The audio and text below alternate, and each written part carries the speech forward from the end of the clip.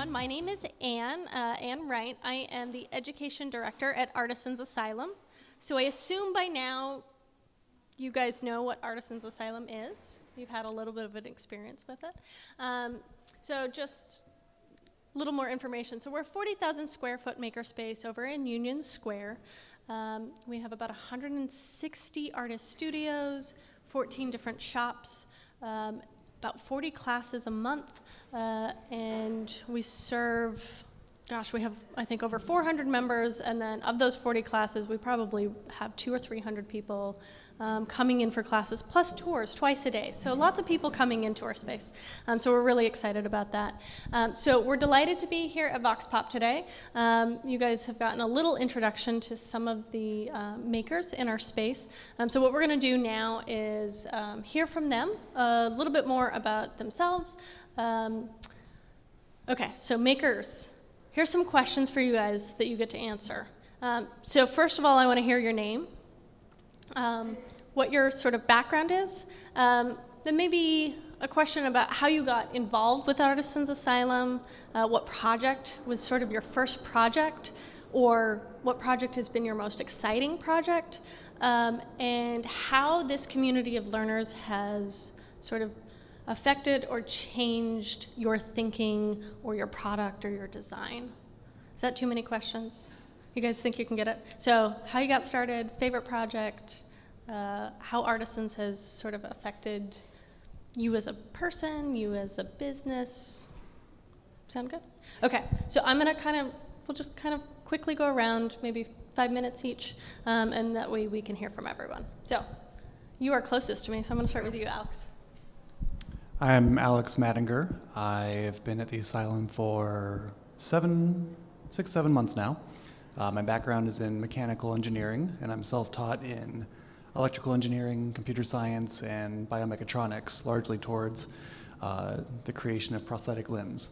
But that was not my first project at the Asylum. It was a little different. I had been wanting to develop a little wireless gadget for some time, and I came in on the Wednesday nights, are the open circuit night, and I actually met Mike here, who warmly welcomed me. And I said, Mike, I got this problem. I've hit this technical wall. And he said, come with me. I know exactly who to. And within minutes of walking in the space, he was whisking me away to someone who had already overcome that problem. And that is a common theme. It's a community more than just a space to work or a place to access tools. It's a place where people share, they're generous, they want to help, and it's a place to collaborate. So I would say, honestly, you asked what like the most exciting project is. It's almost like being at Artisan's is its own project. It's a little bit of a quirky answer, but I've started to meet people and think of new ways of collaborating that I wouldn't have in any space like Artisan. So excited to see who else I get to meet and what else we get to build. Thank you. Does anyone have any questions for Alex? Okay. Hi, my name is Alana Krepshin, and I make all the jewelry on this table. I also run the jewelry studio at the Asylum and teach some classes. I've been a member for about 3 years. I came in just looking for a space to make my work. I wasn't necessarily thinking about a new project at the time, but since working there, I've learned a lot of new techniques that have really taken my jewelry in a totally different direction, which has been really exciting. I also never thought I wanted to teach before coming to the Asylum, and I've discovered that I actually like it a lot, and I've learned a lot from the process of figuring out what I'm going to teach and from the questions that I get and just from interacting with the students, and I enjoy seeing what they come up with and how different it is from each other from the same project. Is there another question? What's your most exciting project? I've really enjoyed learning how to work with titanium, both welding it and anodizing it. So I'm just going to show a necklace of just one of my newest pieces that's been a challenge and has taken me a long time, but I've really enjoyed working on it. All right, any questions for Alana? All right, we'll move on. Mike, it's all you. My name is Mike Beach, and help support the electronics shop that we have at Artisans. I think Alex stole some of the ideas I had of collaboration is the thing that I find the most interesting at Artisans. I've been at Artisans about coming up on 5 years now. I run my small business as a consulting engineer, helping people make circuit boards and doing other electronic designs and doing some of the beginning electronics classes. We have little blinky lights and little other little gadgets that we do in the classes. I think the Wednesday hacker nights and are one of the most fun. Even when I'm exhausted, it just seems like it's just a fabulous, energizing time with whatever is going on there. There's in the weird interconnectedness. Alana teaches how to do spot welding in the jewelry shop right next door to the electronics shop. And I've used the spot welder for rebuilding battery packs and for the somewhat bizarre purpose of making little tiny ball bearings fit onto stainless steel knitting needles so that some orthopedic surgeons could do some tests for devices to measure how good your ankle is healing.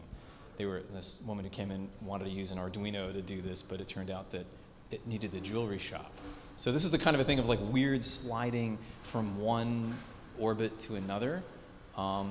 There's a historical precedent to this from the temporary buildings at MIT over Building 20 that are now some fancy building that's been replaced. But the notion that things are a little funky and that you can still collaborate and get things to happen. And whatever has to happen, happens. Well, so a funny story that I'll share about the circuit hacking night is prior to me coming on board at Artisans Asylum, I have a small business and I do work in chocolate. And I had my first class and experience, and my machine broke in the middle of it. So I had to, figure something else out for the class, and I brought the machine to Artisans Asylum. I'd heard about this circuit hacking night, and I brought my machine in, and everyone was really excited because they hadn't seen a chocolate tempering machine before, and I was like, I think there's some stuff inside, and it broke. And so Mike and Andrew and a whole other community of learners allowed me to unscrew this machine that I had a lot of trepidation over because it's a very expensive machine, open it up, see the inner workings, look at the circuit board. I am sad to say that we did not fix my machine that night. We actually set something on fire though. Something blew up. Something went poof. Something went poof. There was a little singeing of some wires, and then I had to send it off to the company, and they actually. I think there was a little bit of like, is it under warranty? Yep, that was. Even though. So I sent it off to the company, and they fixed it for $25, so it was fine. But it was my first experience. I am not a techie in any way, shape, or form. I am more on the performance art sides of things. To be able to bring in something, from basically my kitchen, and open it up and learn all of these new experiences. So. Come check out our circuit hacking night. Wednesday nights, every Wednesday night from 6:30 to 8:30? 6 to 8. 6 to 8. I'm usually there till 9. Come earlier, you stay later. Be fixed and that kind of thing. And sometimes we fix things. Sometimes you learn a lot. All right. So my name's Richard. I've been a member of the Asylum for about 4 years. I started off being a consultant. I was retired. I then started to design a particular spectrometer that I had always wanted to build in my life because that's what I used to work on. And then I got into robotics, and then I got into education and teaching. And I try and do all these things together, somewhat successfully some days and not in other days, because the one thing about the asylum is it's the most social place on the space on the whole planet, I think. You walk in the morning and you might have a plan of what you're going to do, and by the end of the day you've done like 10 different things, but they weren't on the list, and I enjoy that. And I have grandchildren, so I'm building some of these robots so I can show my grandkids, and we have a lot of fun there. And I hope we continue to. And I certainly collaborate a lot with Mike, who has been a wonderful mentor in many ways. So. Just for some context here, so Artisans Asylum, at least on the education side, has been mostly adult education up until more recently, and I just want to give a shout out to Richard and Mike here, who ran our first parent-child co-led teaching session, where the kids got to make these dragon robots. So we hope to be offering some more youth program. We just launched a family membership, so 2 guardians and up to 4 children can come. You can use the space kind of like your garage. Build some things, try some things out. Hopefully don't blow anything up, but maybe just small things to blow up. Hi, I'm Ross Ozer. I am an ex-marketing guy in wealth management. I left a couple of years ago, and I just started to do some of my crafting. I was doing home crafting and getting into glass etching, and an old colleague of mine saw what I was doing and said, how about 100 of those with my logo on them? And there was no way that I was going to be able to do that at home, and so I started to explore things like laser capabilities, and that's how I found my home at Artisans Asylum. And everything from there has been pretty organic. I think I was inspired. I was doing some glass work, but I was inspired by the people around me and all of the cutting that they were doing on the laser, and I decided that I wanted to start fabricating from scratch. And with that, I wound up getting into lanterns and lamps, and in parallel with all of that, I started to think of myself as artisan, as entrepreneur, and started to do things like, how do you go to open markets, and how do you sell, and how do you market all of these types of things? And it's just been evolving and evolving to the point where I now do fashion accessories for men. I call it Fashion Accessories That Captivate, as well as a line of Judaica work. They don't necessarily mesh very well, but I figured out the branding to bring them together, and I've started to do some wholesaling. So it's been a big journey for me. The thing that's been amazing about Artisans Asylum is just, number one, by definition of a makerspace, you get to experience all of the capabilities that you need by way of being a member. So things like lasers and wood shops and things like that.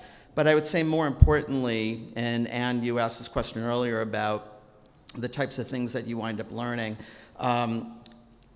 Yes, I knew how to craft, but I didn't really know things around, how do you really make 10 of these at a time? What's the production of all of this, and how do you gain efficiencies? And there's Sarah, who started to work with me, a member of ours, is masterful at thinking through all of those things. I just really learned how to make a better product, and we wound up making design changes as a result of some of the collaboration, and I learned how to just listen and ask.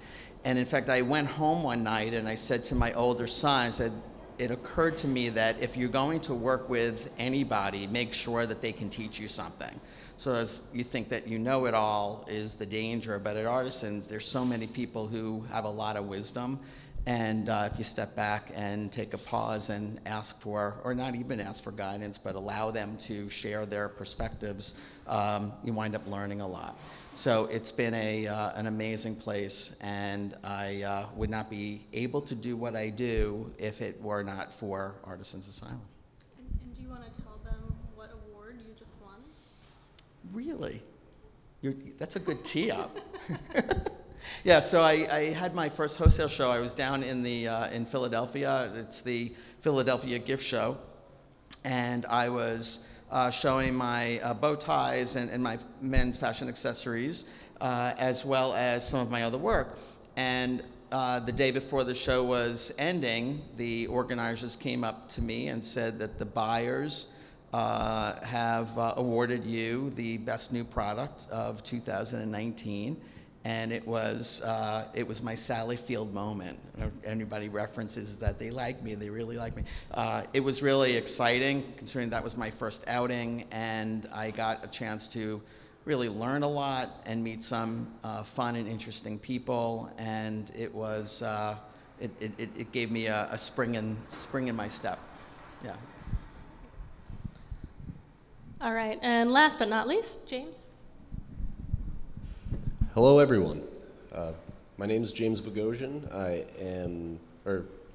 My training is in neurobiology and chemistry. I've been working at the Artisans Asylum for about a year and a half. Originally, I came in looking to have some vinyls cut, and nobody could cut them. So I got an email from someone. I reached out to our Have It Made mailing list, which is actually wonderful. So if you ever need anything made, fabricated, that sort of thing, you can send an email. It goes out to most of our members, and anyone that can do it can do it. So, anywho, I wound up having someone contact me saying they could laser cut me a stencil, and at the time I said, what the heck is a laser cutter? Went in there, and as soon as I started seeing them actually work, my jaw hit the floor, and I was in love. Since then, I have started doing a bunch of independent contracting, some consulting work, a lot of laser cutting, 3D printing, fabrication of various different things.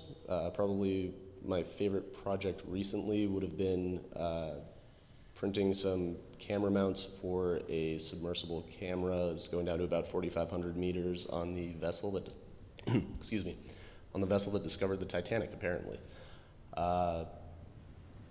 Yeah, and the thing I like most about the Asylum is just the sheer volume of eclectic tastes and styles and everything, whether it's a ping pong ball launcher going through a can on a random Friday night to just the general social aspect of it. Everybody's really supportive and very excited about what they're doing and what everyone else is doing. It's just a wonderful thing to be a part of.